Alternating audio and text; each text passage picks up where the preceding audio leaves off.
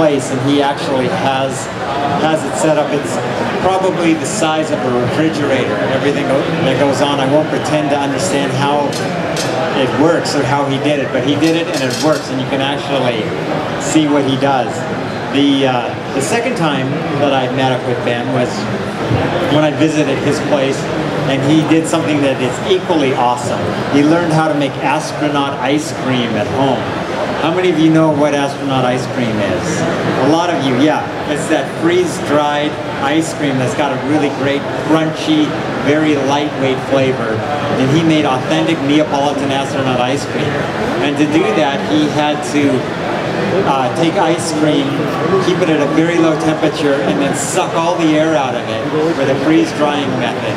So he modified a pump to remove as much air as possible, and let the ice cream dehydrate in a vacuum.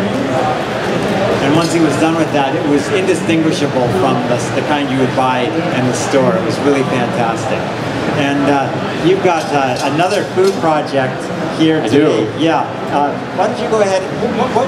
You probably have a few slides. I'll let you just go ahead and start talking about what you... I brought a bunch of photos, and so I wasn't sure how that was going to play in with the interview. Let's start. Why don't you just start showing your photos, and we can talk a little bit about it. Yeah. So Mark mentioned freeze drying stuff. I also made some aerogel. I don't know if you've heard about what aerogel is. Aerogel is a really, really lightweight solid. In fact, it's the lightest weight solid that we've ever invented. It's used to insulate the space shuttle. That's what's used in the tiles on the front of the space shuttle. And typically it's made in expensive research labs, but one of my favorite things to do is to do expensive research lab projects at home. So this is me, the picture shows me holding a picture of aerogel that I made myself. The toughest part in making this is actually getting the chemicals, unfortunately. So doing the process is not so bad, but actually getting the chemicals from the chemical supply house is the most difficult part of the whole project. So did you have to kind of fudge a little bit to get the stuff? Yeah. Excellent. Yeah, the aerogel, I saw chunks of it. It's really cool because it looks like you're looking at a piece of fog or something that doesn't dissipate. Yeah, exactly. It's called like liquid smoke. Like it's so lightweight you can't really feel it in your hand, but it's strong enough to support like a brick. Like you can put something heavy on top of it. It's pretty amazing. Why is it that the raw chemicals are regulated? You know, they aren't even that dangerous. I mean, in all honesty, there's chemicals that are a lot more hazardous, but for some reason, selling chemicals to individuals, especially in this country, is like completely off the table. Yeah, I'm sure there are like solvents you could get at a hardware store that are far more dangerous than that stuff. Yeah. So now we're looking at something that I talked about, your astronaut ice cream. Maybe you can talk a little bit about the process of discovery. You looked at the patents, and then you had to like modify some equipment to make it a success. It's true, actually. Patents are a really good source of information about a process. So if you think you want to learn something about, let's say, freeze-drying ice cream, you can search through the patents and actually gain a lot of knowledge about the process in general. Oftentimes the patents are expired or whatever, but you can still search them in Google Patents and get a lot of information that way. That's cool. The pump, when you showed me the pump, it had a very large diameter hose coming out of the flask, and there's a reason for that. Yeah, at really low pressures, what you want to do with freeze drying is extract the water out of the thing that you're drying. And through a really narrow hose, the water molecules aren't very inclined to go through there. So at really low pressures, water molecules don't behave kind of like flowing it through a garden hose. They actually kind of bounce around through the hose and by random chance make it out the other end. So if you've got a really long, narrow hose, all those little molecules are going to be bouncing around and not very many of them are going to get through. If you've got a really big pipe, then a lot of molecules bounce through there and get through. That's cool. Let's see the next slide. So this was a project that I built last fall. Well, actually, I didn't build this. This is a frozen chicken wearing a sweatshirt. But what I built is an airport TSA scanner. So if you go through the airport, this is actually changing right now, but up until about a month or two ago, if you went to the San Jose airport, you would get a backscatter X-ray scan of your body. And the machine sends X-rays out toward you, and it measures how the X-rays reflect off of your body. So if you're hiding a piece of metal under your shirt, the X-rays are absorbed by the metal and they don't reflect. But it does reflect off of things like flesh and water and things like that. So I took an X-ray image of that chicken, and it's a little hard to see. This is the leg of the chicken, this is the other leg, and this is kind of where the head would be. And I've hid a little crooked piece of metal under its sweater. That's amazing. So you made your own backscatter X-ray machine. Yeah. And why has the airport stopped using it?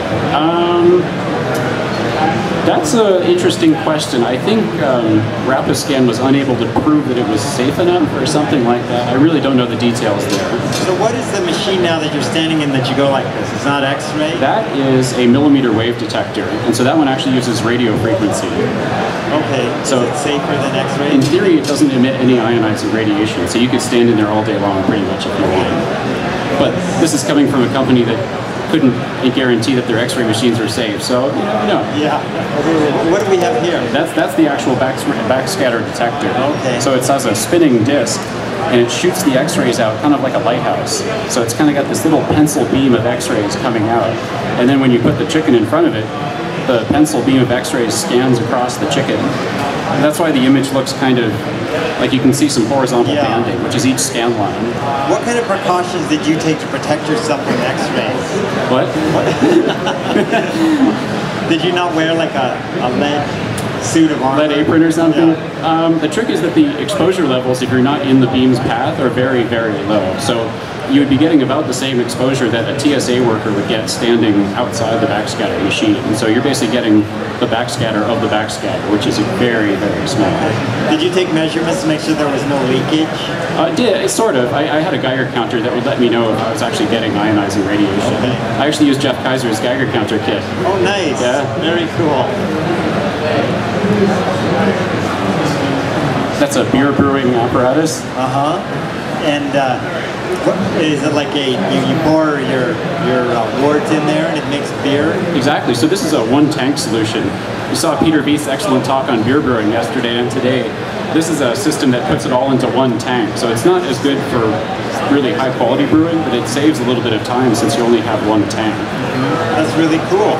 Do you ever think of like making commercial versions of this stuff? This particularly would lend itself to that. Yeah, actually, so you can buy something sort of like this commercially. It isn't really a one-tank solution, but it kind of looks like that. It's really just doing the job of fermentation. But when I make stuff at home, I actually really enjoy not doing commercial things. In fact, even choosing things that cannot be commercialized, like the cookie machine that I brought. That's great. Yeah, we'll talk about, hopefully you'll have pictures of that. Unfortunately, no pictures. It's too recent to even have pictures. Okay, well, we can go on. Do you have any more photos? I can keep going, yeah. Okay, sure. You let me know when we have enough here. This looks like a controlled substance. I don't think it's controlled. That's pure caffeine that I extracted from coffee. Wow. How did you do that? I had two methods. I had the supercritical CO2 method, and then I also had the methylene chloride method. Mm-hmm. And how much, so what are we looking at, like a few grams here? Yeah, that ended up being about half a gram maybe. That was about a cup worth of coffee beans, I think. Okay. So 10 or 20 cups of coffee maybe. And it looks like, I mean, it's so pure looking. How did you extract that out of the caffeine and leave all the, did you use green capped coffee beans? Yeah, so I tried it a couple different ways. The trick with making it really pure is to purify it through a process of sublimation. So if you put the dirty caffeine in a beaker, and then put the beaker on a hot plate, and then put some really cold glass surface on the top, the caffeine actually sublimates off the heated part and condenses on the cold part. And then you have really pure caffeine up on the cold part. And then you just scrape it off? Yeah, exactly, yep. That's amazing. Did you stir it up in a glass of water and drink it? Just have it for demonstration purposes. Yeah. This is a cat feeder that I made. And does it dispenses cat food? I can see a little thing there. Is it hooked to a timer circuit? Yep, exactly. That's great. And the cat, I remember your cat. Yeah. Your cat. She looks well fed. So I used a similar technique for the cookie machine that had to dispense like chocolate chips. It's kind of the same as cat food. So I used actually the same sort of dispensing device. That's great.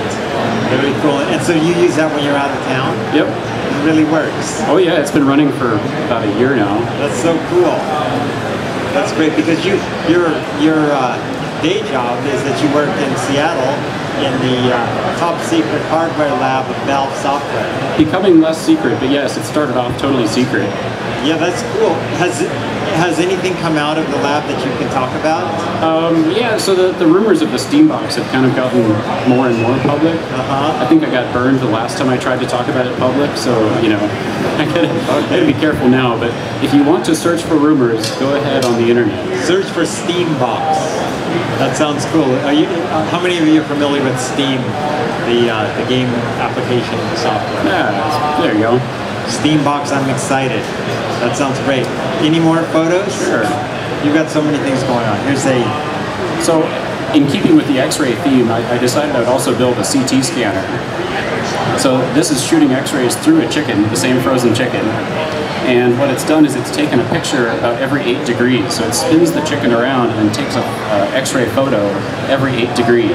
That's amazing. And then through computed tomography, you can convert this into a 3D volume. So you actually have like a depth, like you can slice through the chicken and get like a sort of a medical looking scan. Cool.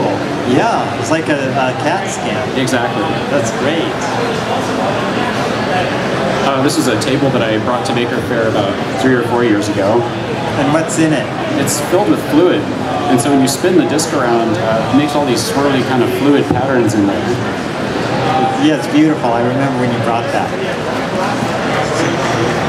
There's the picture of the disc. There's some pictures of it. Yeah, it reminds me a little of Etch-a-Sketch, but it's not.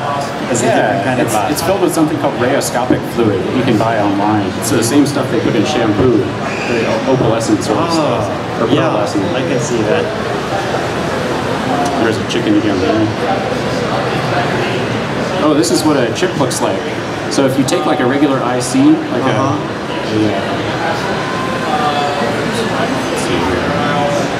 some more X-ray stuff right there. One of those, like a standard looking chip, you can add some acid to the top and the acid will actually eat through the plastic case of the chip but leave the silicone die exposed. Oh, that's great. So what we're looking at, that little tiny square there, is actually the only active ingredient in a chip. You can see the wires coming out. Everything else is just the packaging material. And so you're used to like normal CPUs are actually really big. So if you've ever taken apart like a Pentium, its chip is like, you know, almost a centimeter on a side. But most like cheap logic chips that you find in like average electronics are super tiny, like 2 millimeters on the side maybe. That's a great. What kind of acid do you use to do that? Fuming nitric acid. That sounds dangerous. It's hard to get, you know? You have to be kind of sneaky about that too. And how come it didn't eat away the wires? These are gold bond wires, and so when they're putting the chip together, they're actually gold for the reason that they don't want them to corrode. They have to be very high conductivity, and it has to make a good contact with the chip. So the gold will resist the fuming nitric acid for a short time. Gold resists quite a few things. I think aqua regia. Yes, exactly. Yep. Doesn't hold up to that, but most everything else. Yeah, exactly. That's really cool. So maybe you could talk a little bit about your cookie project, and then people can, after this, can go take a look at it. Sure. So for this year, I brought a machine that makes 1 cookie at a time. So it has all the ingredients for a chocolate chip cookie, and all the ingredients are dispensed into a mixing cup. And then you take the mixing cup and put your blob of cookie dough onto a sheet. So what this lets you do is make a different recipe for each one of the cookies on the sheet. So you can experiment cookie by cookie, and you don't have to commit yourself to a whole batch. So a lot of people have a problem, well, what if I added more salt to my cookies? Does it really make it taste better, or is it just extra sodium? Now you can actually step it up 10% at a time and figure out exactly where the balance is. That's cool, you can optimize it. I bet, makers have found, like, using things like 3D printing and laser cutting, you can iterate very quickly. Cooking probably takes a little longer, but with something like that where each individual cookie is different, you can like optimize. That's fantastic. Yeah, exactly. So how were you able to prototype and test the cookie making machine without and still stay nice and trim? It seems like if I would do that, I would like walk away 30 pounds heavier. I've eaten a fair bit of raw cookie dough, but I've actually never cooked anything out of it because I only finished the project on Friday night, and so it was like, you know, basically right in there. And so it's okay, cool. Does anybody have any questions for Ben? Okay, hang on a second. Reading on the microscope. What's that? The microscope? The electron microscope? Yeah. I think I do actually have some photos of it.